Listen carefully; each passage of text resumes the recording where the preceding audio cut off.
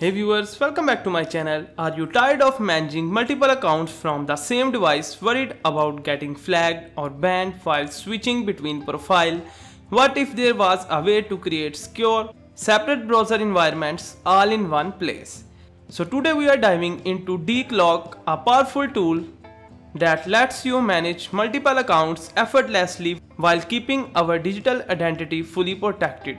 From real-time proxy integration to advanced RPA automation and team collaboration tools, DICloak might just be all-in-one browser solution you have been looking for. DICloak is a powerful browser profile managed designed for secure multiple account management. It supports HTTP, HTTPS, SOCKS 5 and more.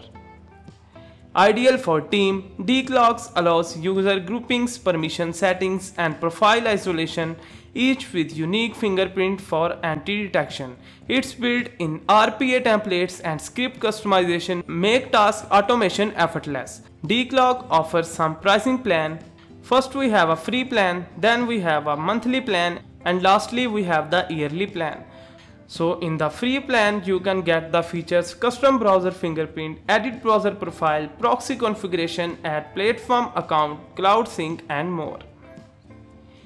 In the free plan you can get 1 number of membership, 5 number of browsing profile, 15 number of time the browser profile is open per day, 3 enable extension and more. Its monthly plan only $4.4 per month. And next we have its $75 monthly plan. You can try it out. Now let's go on to the website.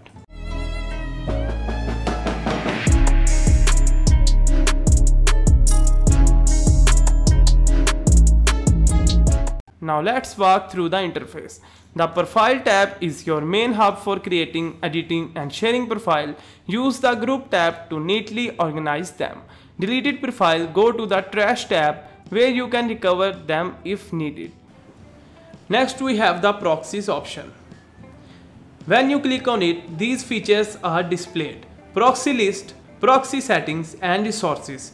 If we talk specifically about proxy settings, it includes several options such as coming soon, bright data, Oxylab, to be launched and IP HTML. If you want to create a proxy, go to the proxy setting and click on the IP SLY. Then clear the host and port fields, enter your proxy account and re-enter your proxy password. Finally, click on the confirm button to complete the setup. Our next feature is the extensions. Within extensions, we see two options: edit extensions and marketplace. If we go to the marketplace, we will find several platforms available such as ChatGPT, Magical AI Agent, MetaMask, Cookies Editor, Web Elements Hider and more. These extensions in the marketplace are categorized into the various types including the popular, common, marketing, translation, social media, security, automation and more. Next option is Synchronizer. After clicking on the Synchronizer option, we can select the desired profile and create a new synchronization. The next option is RPA Desk. In the RPA Desk section, we have the several features available including the Create, RPA, Desk History, AI Create, AI Crawler and OpenAI. Next option is the Billing. If we click on the billing option, we will see the following section like current plans, valid balance and statics. In the current plan section, we can see the monthly fee and the validity periods. In the valid balance sections, there is information about pending orders.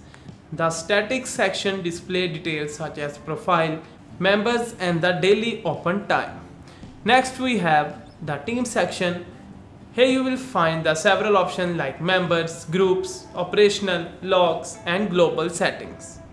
And that's it for today's video. I hope you will find this video helpful. Thank you so much for watching and I will see you in the next video.